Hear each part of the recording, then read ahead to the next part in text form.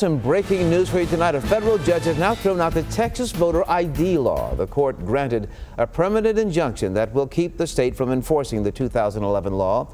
It had required registered voters to present one of 7 forms of government-issued photo ID.